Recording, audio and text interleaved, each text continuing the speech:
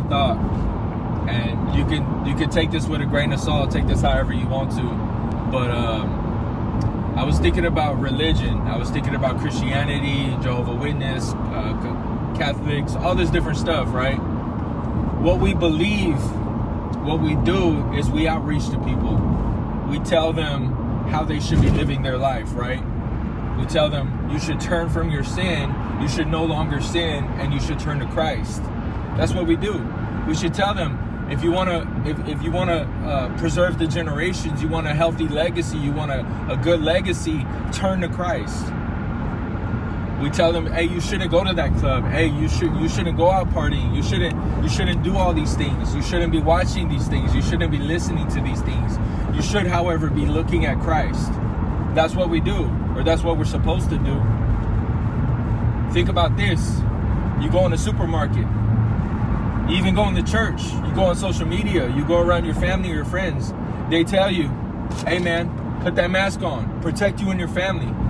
Hey man, you shouldn't be that close to that person. You shouldn't be touching all this stuff. You shouldn't be going all these places.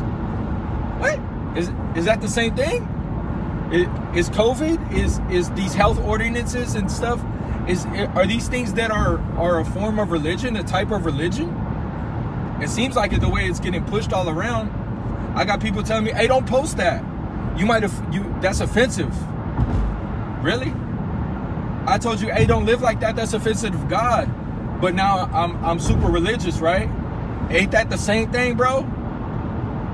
It's coming from the same cup, just a different name, a different standard.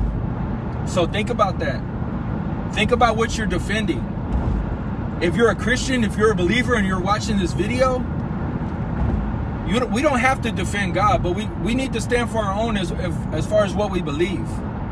And I'm not knocking COVID. I'm not knocking being safe, being healthy. If you don't feel good, man, stay home, dude. Ask somebody to shop for you or something. But it's the same thing with Christianity, man. It's the same thing with that belief system. We have to live it out. We have to walk it out, not just when it's convenient. Not when the pandemic is not going on. We have to do it at all times. So I just want to share that with you. Let it marinate. Whatever God wants to speak to you, let him speak to you. Like I said, I'm not knocking nobody for nothing. I'm just speaking from what I'm seeing in perspective. God bless y'all in Jesus' name.